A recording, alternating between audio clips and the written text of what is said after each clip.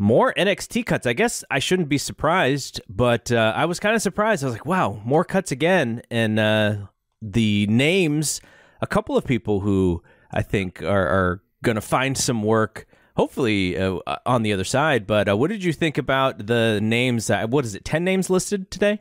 There were 10, and there's people in the company who think that that's not it. I mean, in the sense of, I've heard rumblings about more, but who knows? I mean, these were pretty much, some of these, obviously were blindsided because you can just watch the TV and see, Dexter Lumis and Persha Parada. Yeah. And who was the other one? Malcolm Bivens. They all had storylines that were ongoing, and then they were cut. So the people, even the people involved in NXT Creative, this tells you, either it's a communication issue because, if these people were going to get cut, you would probably want to not start storylines with them, as they have done with Malcolm Bivens in particular. But obviously they did know about Parker Boudreaux, Harlan, because he was taken away from Joe Gacy 2 weeks ago.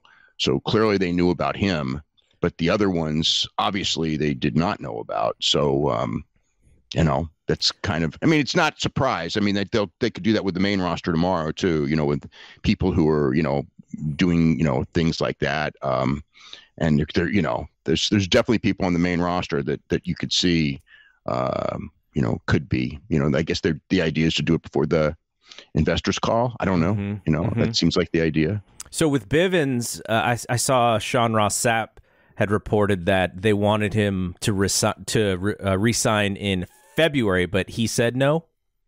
Yeah, he turned down a new contract offer, so they just decided to get rid of him. Yeah. He was, so I think the feeling was just that he was thinking of leaving, and if that's the case, that's the case. In the case of Dakota Kai, I've been expecting that. When I heard about April 15th cuts, she was definitely in my mind, the list, because it's like there's nothing really more that they were going to do with her in NXT. She'd been there for too long. She's mid-30s, and they decided, they gave her the tryouts on the main roster. Vince said no, and it's kind of like, okay, once Vince says no, it's kind of like, what are you there for? You know what I mean?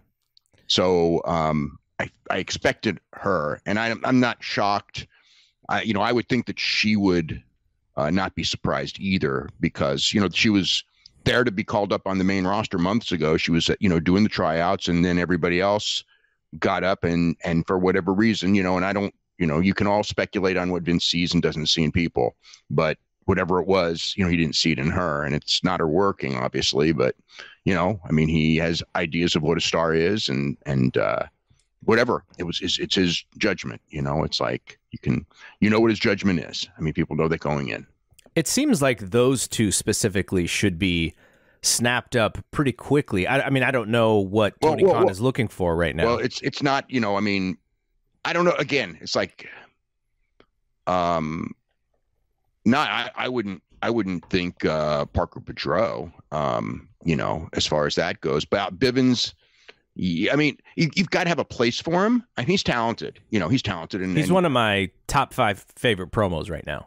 Yeah, he's talented, and if there's a place for him, sure, but I don't know that there's anyone. I don't know that there's anyone necessary, and they have an overloaded roster. So it's kind of like, if he does, fine, and if he doesn't, fine. It's like, I don't see either of them as game changers or anything like that. You look at Smart Mark. He's okay, but he's no Malcolm Bivens. No, he's not.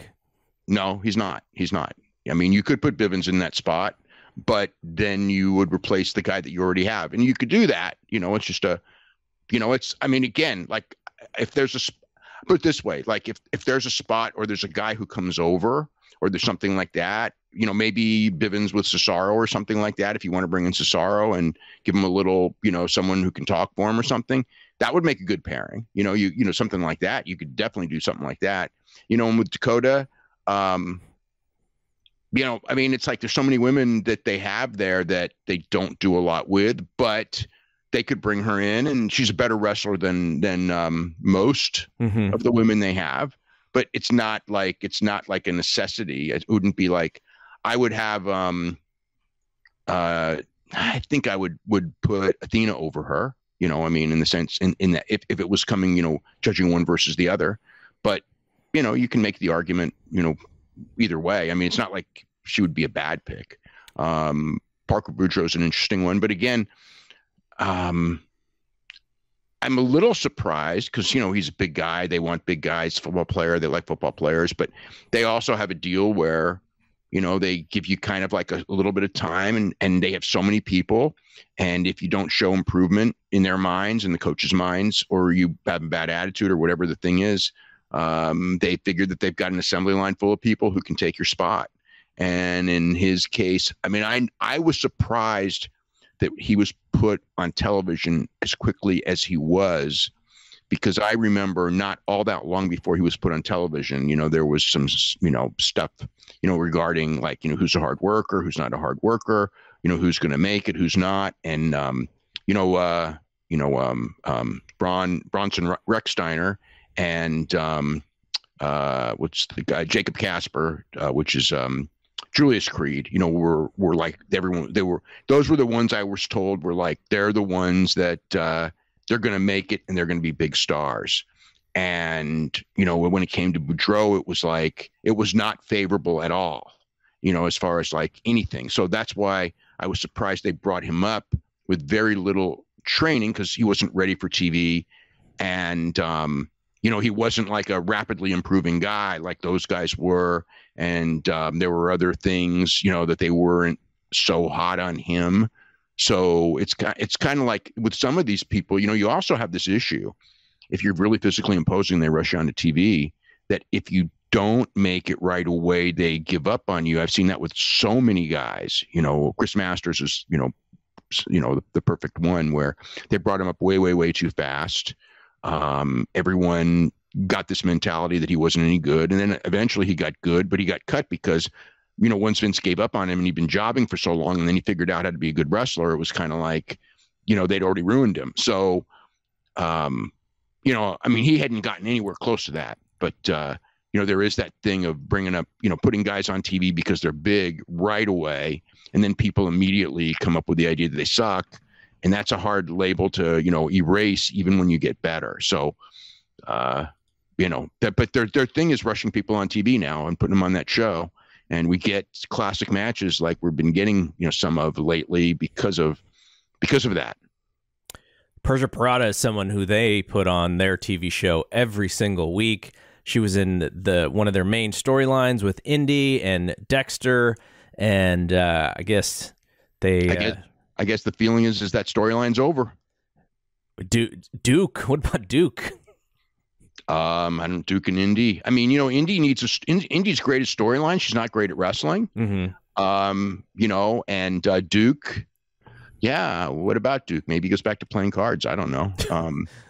I wasn't a big fan of that storyline, really. I thought that I didn't think it was good at all. And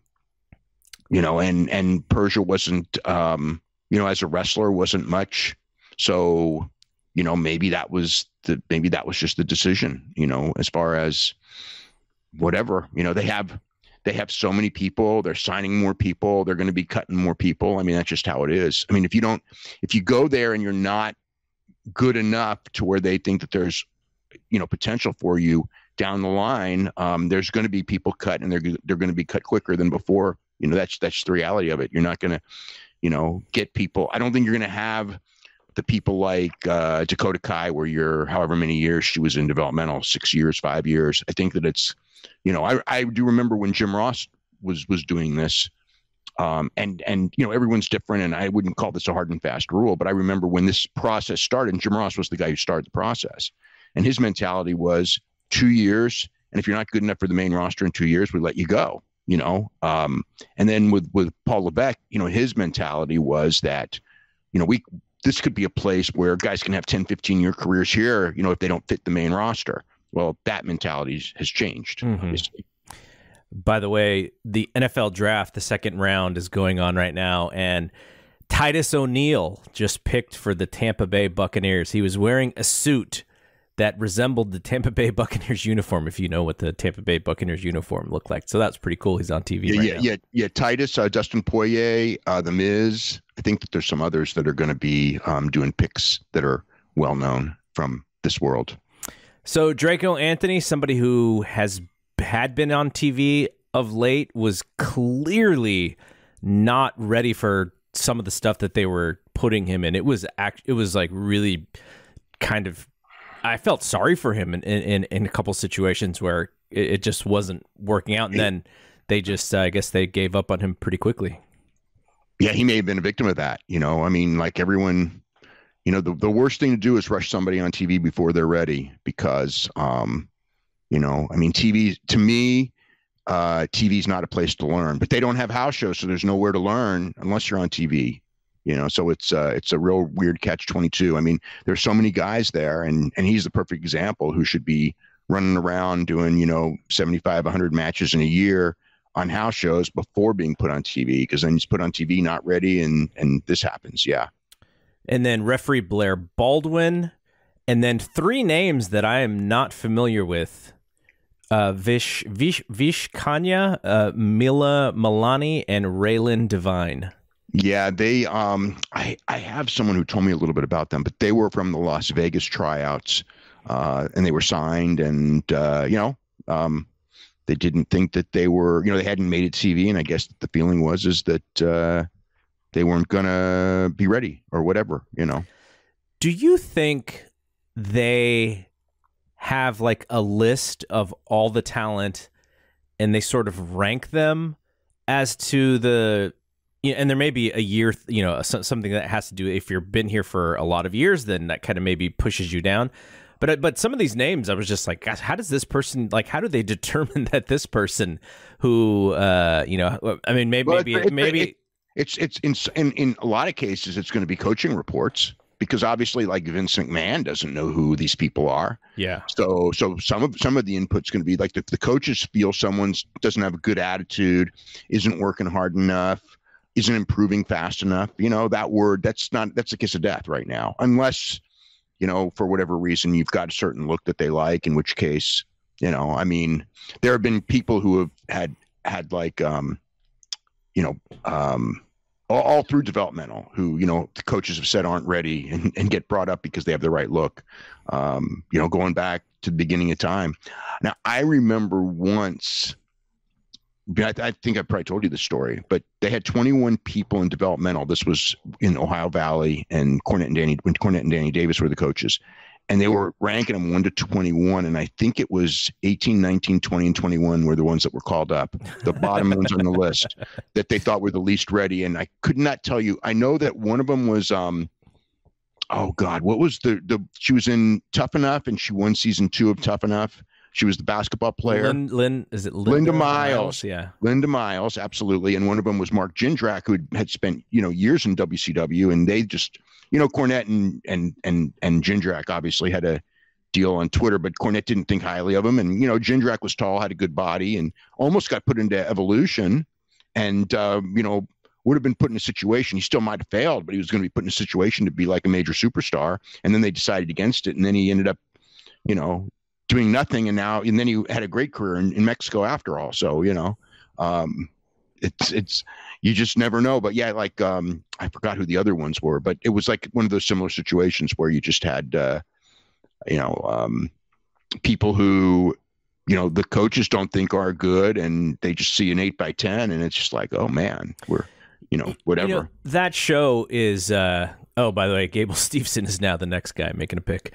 Really? Yeah, for the Vikings. Oh, wow, cool. One of the interesting things about watching this show now, I will say, on my podcast with John, we were covering it every week, like pretty in-depthly, and we just gave up. Like last week was the last straw for us, and so we changed our show a little bit. So we're not even going to focus on NXT anymore.